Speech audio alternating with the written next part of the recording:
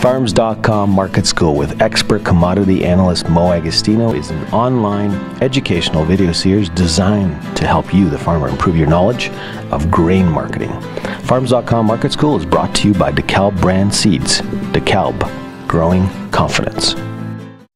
Today's video is about knowing basis. A lot of farmers have a difficult time understanding basis, so today's topic is giving you a very simple approach to understanding basis. Now you can make more money with basis. So our topics today include a definition of basis, examples to illustrate how basis is calculated, and then we're going to define nearby, futures. It's a slogan we use in the industry, give historical perspective, and provide some helpful hints with basis. So our first topic is defining basis. Basis is the difference between the local cash price and the nearby futures price, the current futures month. It relates your local cash price to the futures market. Basis is important in pricing decisions because part of the return is always the local cash price. Understanding the relationship between basis and your futures price is therefore an important element of a risk management strategy. Remember, futures is your biggest risk. I think I've stressed that throughout this whole Market School video series.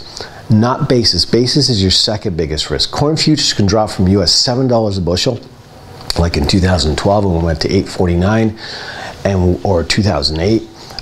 And it can quickly drop to about $3 a bushel, but your local basis rarely, if ever, has made such a wide move. There is an exception to the rule. We have seen that, but it's rare.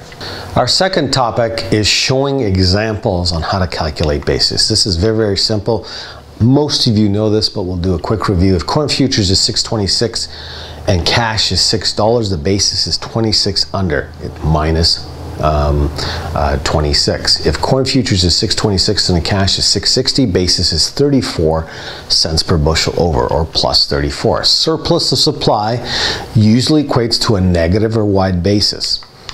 Let's use canola as an example. Canola futures are at $5.60 a metric ton and cash is $5.50. Your basis is $10 per metric ton under, or minus $10. If canola futures is $5.60 and the cash is $600 and basis is $40 a metric ton over, or plus 40.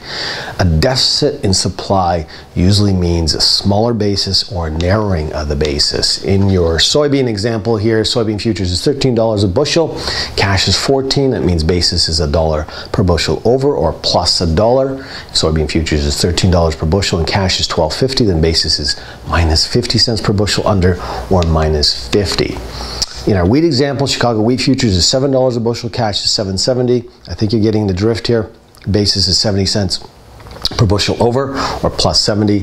If Chicago wheat futures is $7 per bushel and cash is $5.50, the basis is $1.50 per bushel under, or minus 150.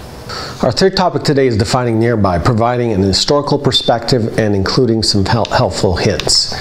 Basis is typically matched to the nearest futures month. Remember, it's the front month after a cash transaction. A cash spot transaction in January will be matched to the March futures. A forward contract for March will be matched to May. A new crop contract for November will be matched to December. So here's an example of canola, and so the nearby futures front month is May at the $5.56 a metric ton.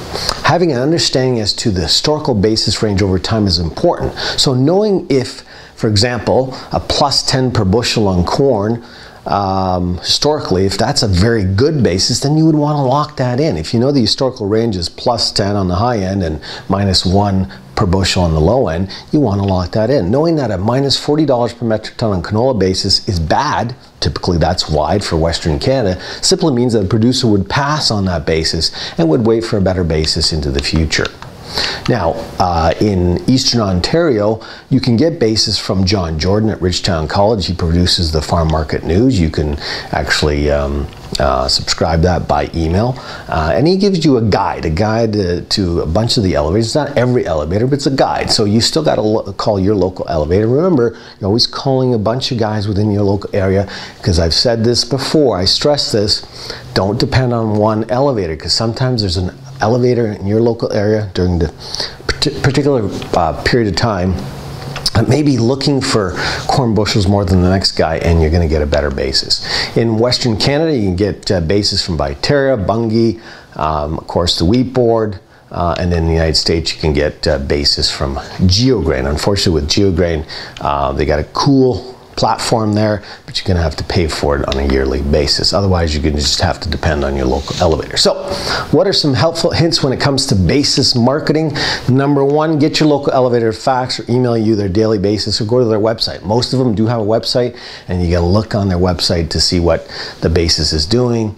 And of course, they give you the futures price and you can arrive at a net price. Tip number two, do not rely on one local elevator. As I said earlier, try to call around. You'd be amazed the difference in basis from one to the other just on that day.